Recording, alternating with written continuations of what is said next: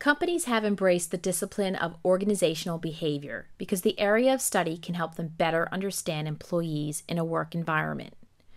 Organizational behavior can be used to assess, manage, and predict behavior of employees so that companies can better understand how to motivate individuals. There are situational factors that can affect the study of organizational behavior and its prediction of the behavior of employees.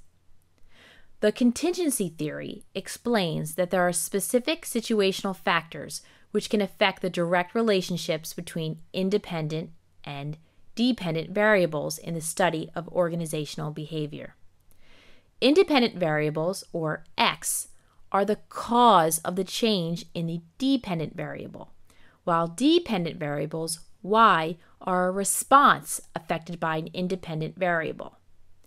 There is no one best way to structure a corporation and solve employee problems. It all depends on the situation. Cheapo Toys has been trying to perfect their organization by studying different variables that affect employees. Companies need to use trial and error to see what variables provide the results needed.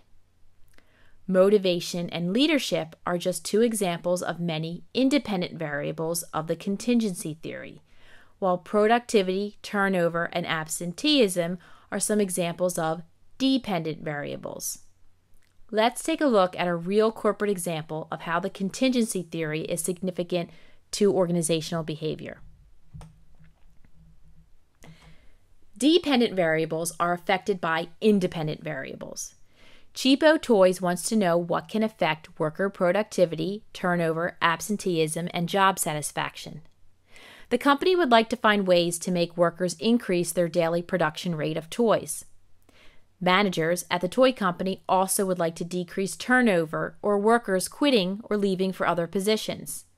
Lastly, many workers are constantly absent due to calling out sick.